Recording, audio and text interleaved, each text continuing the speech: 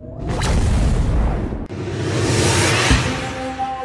what's up guys, welcome to another tutorial of PHP and MySQL series, and in today's video I'm going to teach you that how you can perform delete operation using AJAX. So without any delay, let's start. So first of all, I will open my code editor in the fetch.php, which actually display data when we click on this load data button. You can see that first of all I will refresh this, no data will be loaded, but when I will click on this load data, this data will be loaded to our this part of our web page using AJAX, and that data is actually coming from fetch.php file. Similarly, we have to do one more thing. I will just copy and paste this line from here, and here I will type a name fa trash, which is a class to display delete icon, and instead of edit we will call a function named delete record, and the data id would be same. Similarly, I will copy this function from here, open the index.php, and at this position we know that because we have add one more td, so we have to add one more header to display heading like delete.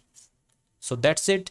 And one more thing, I will okay, first of all let me refresh this and click on load data. Nothing is happened. Okay, but now you can see that when I again click on this button, this delete icon is loaded successfully.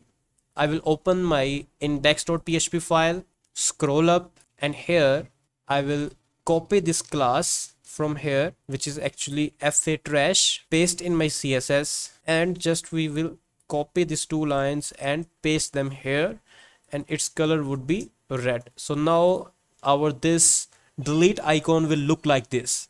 Next, as you know that we have called a function named delete record, so I will copy this and create this function in the last of my JavaScript code like this. Here I will pass the lim, and that's it. And similarly, we have to do the same step for our delete record. And next you need to type here if confirm, which is a JavaScript built-in function, and here I will type, are you sure you want to delete this record? And if user will press yes, then this if statement will be executed, and here we will write the code for delete our record. So to delete our record, what we can do, I will simply copy this AJAX request from here, and now we need to paste this inside our this if statement. Okay, I think this is an extra that I have copied, so I will remove this. Request type would be get, and URL would be delete.php, and action would be not get data but delete data. And I'm going to pass another thing which will be record id. So I will type here record id and record id. That's it. And here if our operation will be successful, what we can do, we can display an alert to our user that this record has been deleted. And here I will pass semicolon. Here we have to type our proper file name with file extension. I will copy this delete.php file, click on new file, and we will create our new file here. And from fetch.php we have to include our database file here. And after this we have to type here a delete query. So I will type here like localhost php myadmin. From here we have to click on find gap database, click on your table, click on SQL, and click delete. Copy this query from here and type here like if is set $_get. And what we can do, first of all I will paste my query here, and from here we can copy the action. Okay, we have to remove this .php from here because we have already typed delete file here. So actually my delete file name is delete data.php, you can see here. So that's why I will type my file name here, and this is the action. Or we can define a simple action like delete only.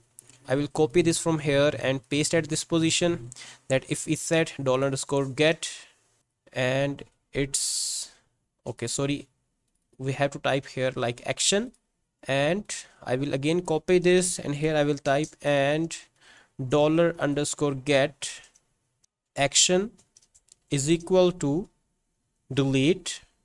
Then this if statement will be executed. Here I will declare a variable, type here double quotes and semicolon, copy this query that we have copied from our PHP myadmin, and here after where open, click on browse, and you can see that this is our primary key ID. So we have to type here ID is equal to single quotes, and before this we have to get the record ID from our this data object. Record ID is equal to dollar underscore record ID. Here I will press semicolon. Basically your this value, I mean this key should be matched with this one. This is the PHP variable that we have created, and our ID will be stored inside this variable, and we just have to copy and paste this variable at this position.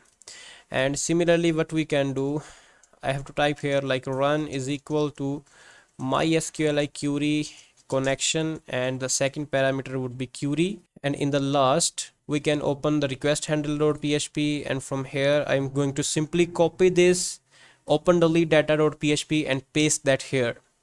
And basically if the operation will become successful, status as a true will return us as a JSON in JavaScript. So let's see what happened. First of all, I will refresh this one. I will load the data. From here I will click on network and I will remove this one. So now when I will click on this, it is asking me that are you sure you want to delete the record. If I press OK, you can see that a request has been gone, and okay, first of all we have to press OK here, and response has come to us as a true. It means that our this record has been deleted.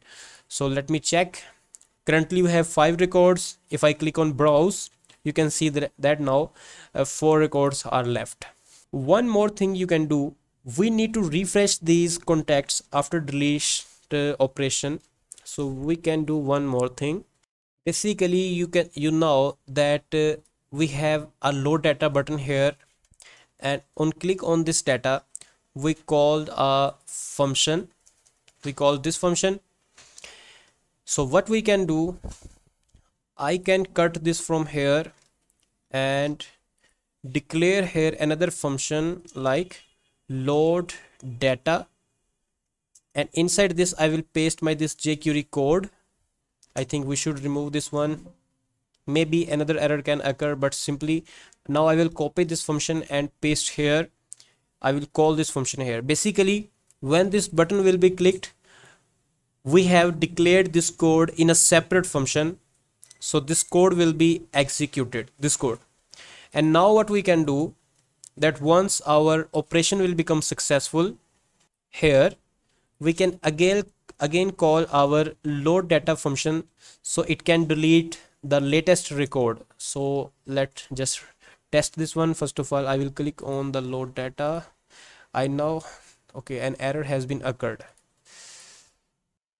Okay, let me get back to our original code. I was wondering why this is at this position. So currently what we can do, simply I'm just going to repeat this code to save time, but you can create simple function for this. And here after this I will declare another function with the same name like load data, and here I will paste that code here, remove this one. So basically this is our function, and I need to copy this and paste this at this position like this. And now let me refresh our page. First of all we will load data, and suppose if I want to delete this one like dummy name, now you can see that are you sure you want to delete this record. First of all I will press OK, and when I will click on OK, you can see that this record is updated, I means have removed from here successfully. There are another ways to delete this row, but what I do, I just call a function named load data, and this load data again it will send a request to our server on the same file named fetch.php, and from here again latest records from TBL students will be fetched, and we will create the table rows here, and again basically these records are sent here, and we are just inserting that in our table body. So basically in the delete process, two AJAX requests are sent to our server to complete these operations. So friends, this was the code, I mean technique, that how you can perform delete operation using AJAX. This is basically one of the most important concept, because if you learn AJAX and JavaScript properly, you can make your web app more impressive, because the user experience will be increased and your user will don't need to wait for your page refresh. Simply JavaScript will communicate with your server and get the data or do the operation that you want to do, and update that specific part of our web page. This will be the responsibility of JavaScript. If you have any question, you can ask us in the comment section. We will try to answer your question, and please subscribe to our YouTube channel.